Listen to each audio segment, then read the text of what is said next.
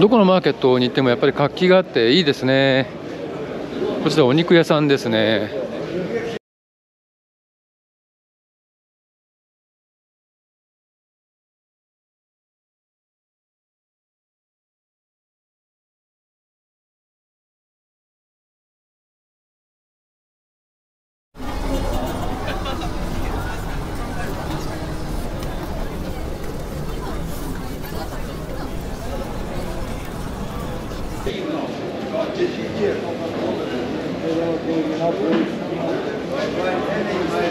こちらのソーセージがおそらく1キロで400デナルですね。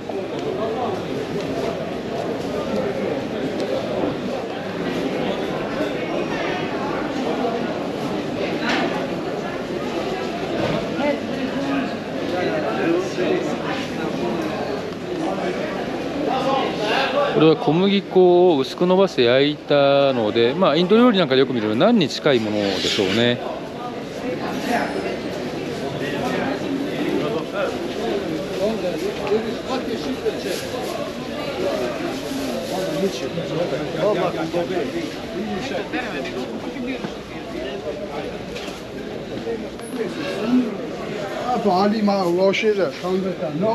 ザクロンを東ヨーロッパでよく見ますね。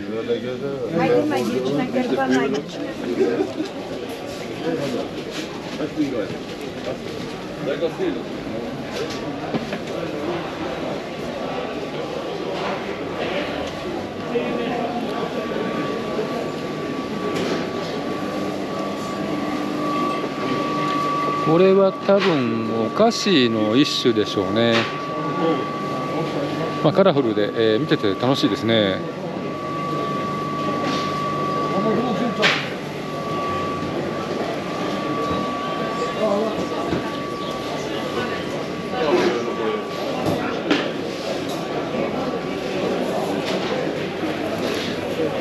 これは肉製品でおそらくソーセージの一種でしょうね。あと鶏肉が山積みになってますね。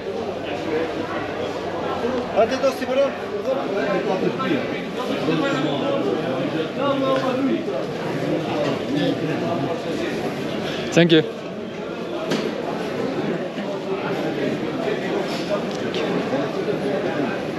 唐辛子も多いですね。ヨーロッパに来て、レストランに入りますと出てくる料理って大体塩味がメインですね。あまり出汁が効いてる日本料理とは全く違う味付けで、慣れると美味しいんですけども、ちょっと物足りない時が時々あります。唐辛子、私辛い料理が特に好きなので唐辛子があるとやっぱ嬉しいですね。カメラを360度回してみたいと思います。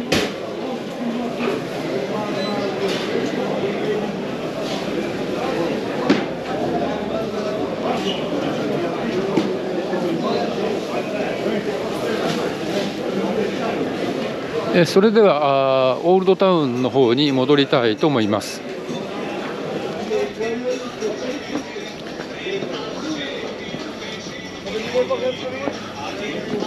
このマーケットを中心にしたこの辺りの商店街はおそらくスコピアの市民の人たちの普段の買い物場なんでしょうね。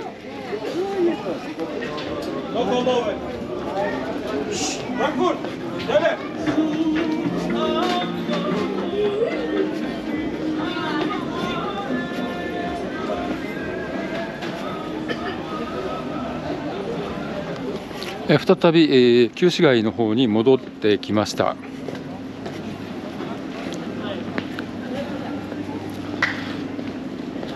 感想ですけども、やっぱりこの旧市街、さっきのマーケットも含めて、そうですけども、相当オスマン時代の影響が今でも濃く残ってるなという感じですね。トルコ文化といいますか、そちら方面の、食材だったり、様式だったり、服装だったり、ムスリムの方が散見されるのもそうですけども、そんな感じが非常に、ヨーロッパらしく、いい意味でなくて、大変面白いですね。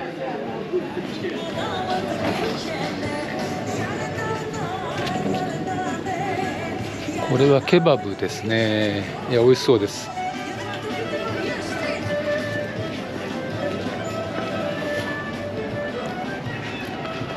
非常にエキゾチックですね。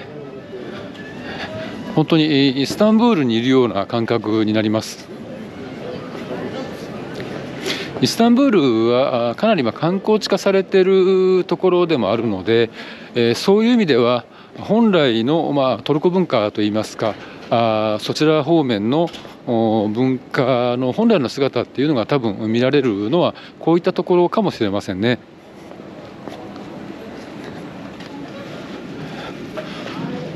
旧市街の大通りからちょっと脇に入ってみました。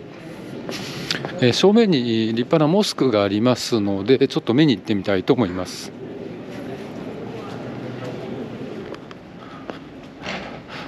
立派なモスクですね。これもイスタンブールで見たアヤソフィアなんかの様式に非常によく似てます。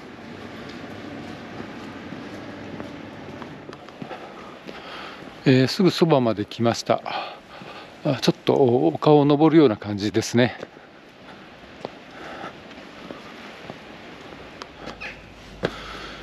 モスクの正面に来ました。立派ですね。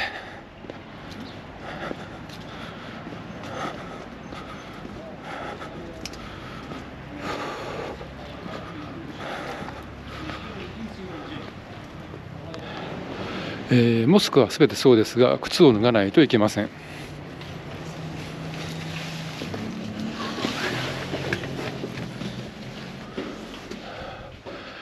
お祈りをしている方がいます。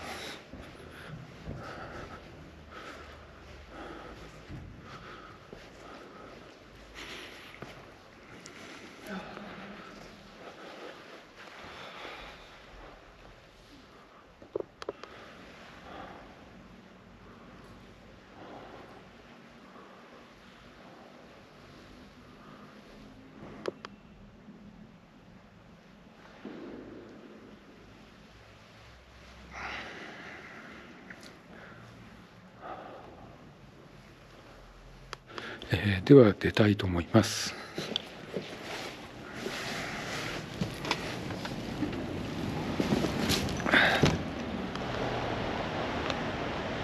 非常に綺麗な形ですね。見てて飽きないです。では再び旧市街の方に戻りたいと思います。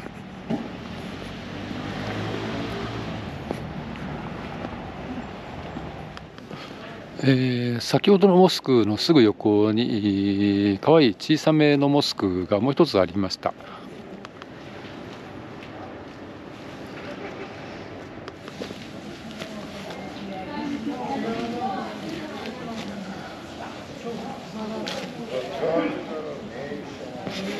皆さんお祈りをするのに身を清めていらっしゃいますね。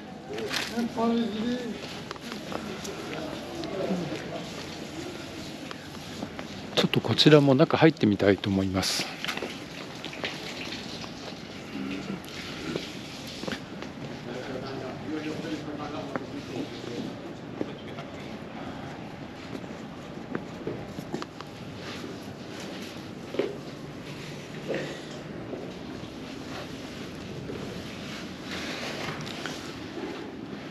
やはりお祈りをしている方々がいらっしゃいます。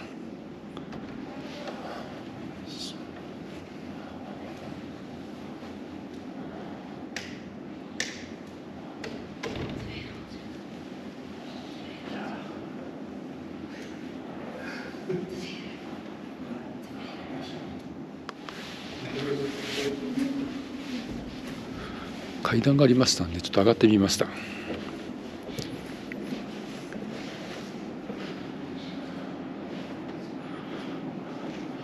の2階からもお祈りができるようですね。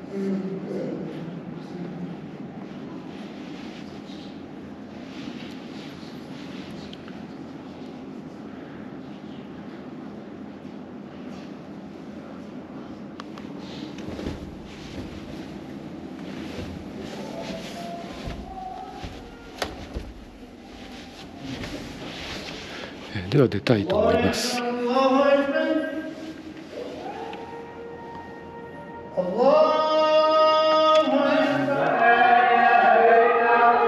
おそらく聞こえてくるのはこれコーランだと思いますね。ちょうどイスラムのお祈りの時間なんだろうと思います。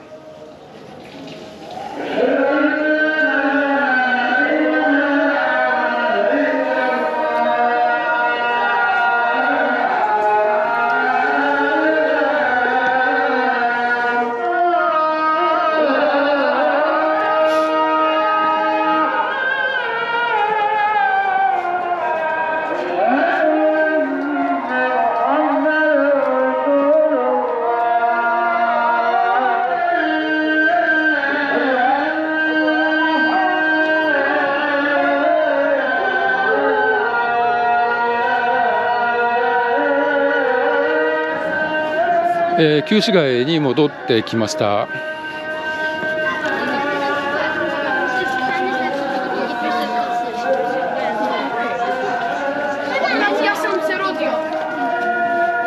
おそらく小学生ぐらいだと思いますけども、ちょうど下校の時間なんでしょうね。友達と連れ立って帰宅している様子です。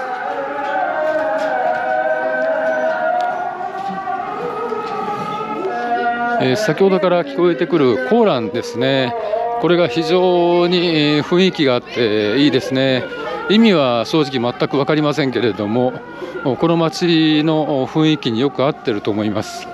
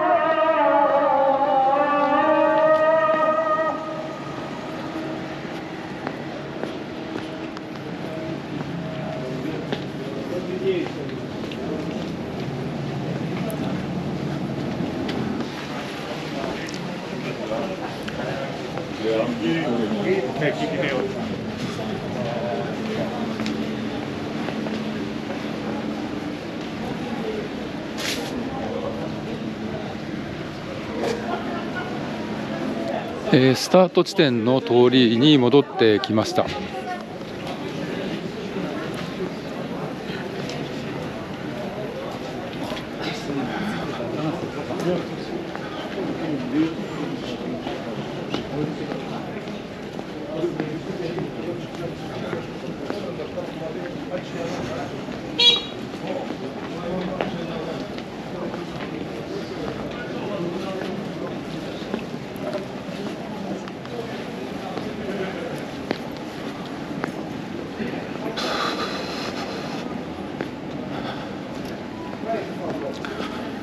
この東ヨーロッパは日没が結構早くて、今日のスコピエの日没の予定時間は午後4時5分だったと思います。非常に日が短いですね。それはどこに行ってもよく感じます。